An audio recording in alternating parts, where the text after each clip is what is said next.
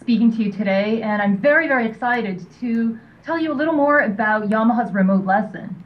Now, the remote lesson allows Mark IV and E3 Disklavier owners to connect their instruments to other Mark IV and E3 Disklaviers located anywhere in the world remotely via internet. Now, many years ago, Yamaha began developing its own system of distance learning, and it placed really special emphasis on accurately capturing and playing back what was being performed on the Disklavier.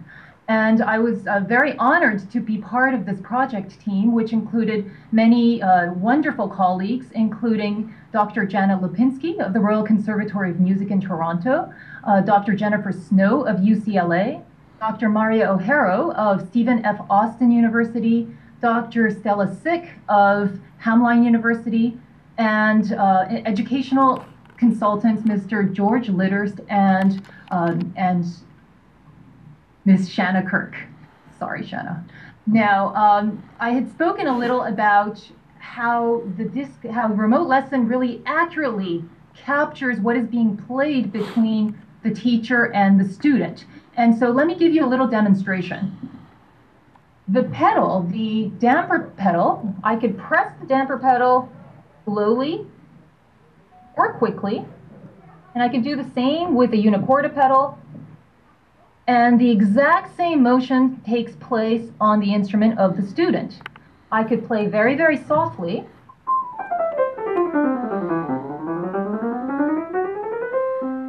and the student's instrument will be playing exactly the same thing with the perfectly same nuance. I could play very fast repeated notes, and I can even play, depress a couple of notes without making a sound. Quite amazing. Now, this level of responsiveness makes it possible for teachers to work on the fine details of piano playing with their students, no matter how far they may be in distance apart. Now, if you take this amazing technology and add to it video chat or video conferencing software such as Skype or FaceTime, and we have incredible opportunities in the field of distance learning. Imagine a student would be able to play for any teacher, any master teacher, one-on-one with absolutely no geographical boundaries.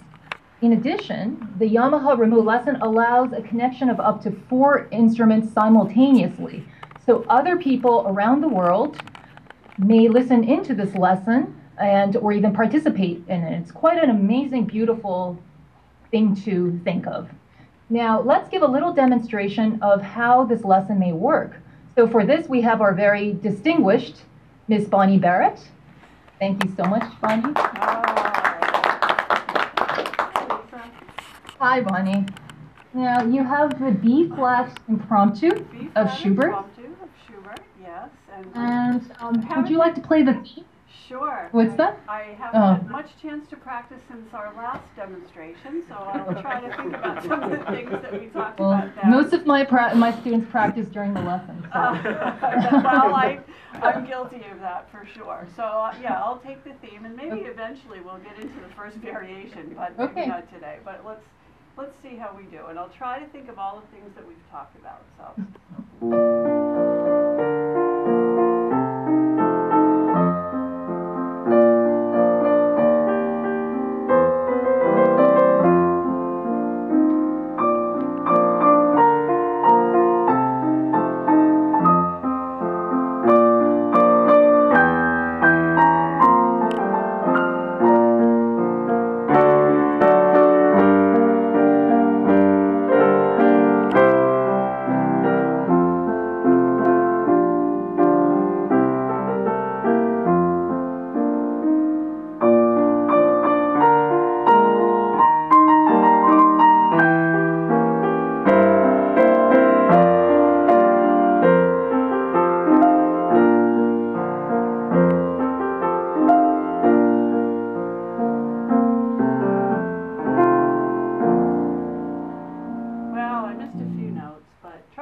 tempo up a You- little bit.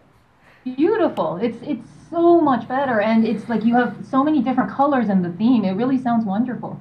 Then, maybe we can talk a little bit about pedaling then. Yeah. Because I think for the most part, you're pedaling one per beat, twice per measure, which sounds great. But maybe for a little variety, for example, in the third measure, there's a little 16th note rest Right. for the first time. So maybe you can do some, let's see, I'm going to try from the beginning.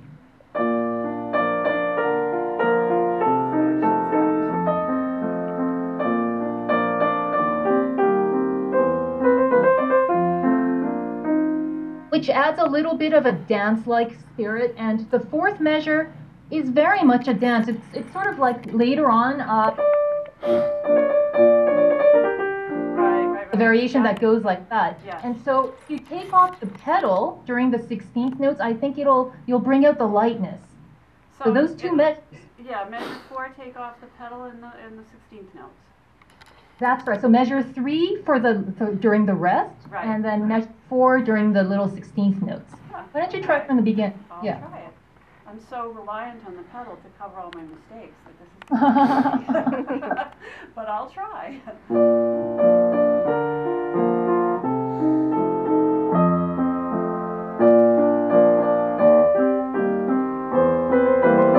Oh shoot, see? I didn't do it right. No, but measure 3 sounded really great. Yeah, measure you want 3 to try was good. just the measure 4? Yeah, I'll try that. Yeah, okay. Yep. That's right. Same thing moving on. That's an idea.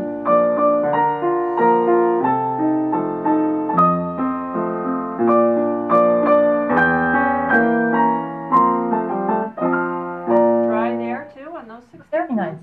And so another idea could be in measure 10, right after the repeat. Right. I change the pedal on the second half of the second measure. So for example,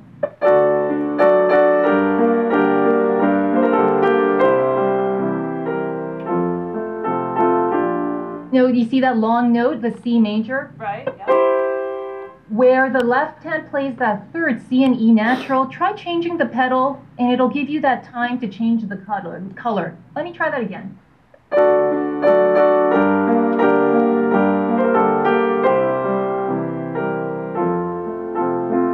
You see what I'm doing? Yeah, so right around the C and the E you're changing the pedal. When the bass, yes. Okay, I'll take it from the repeat bar then.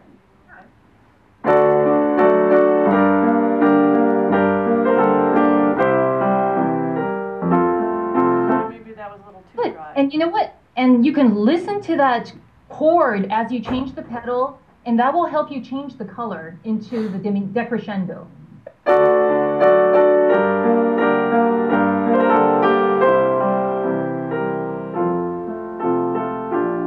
See what I mean? Yeah, no, that sounds great.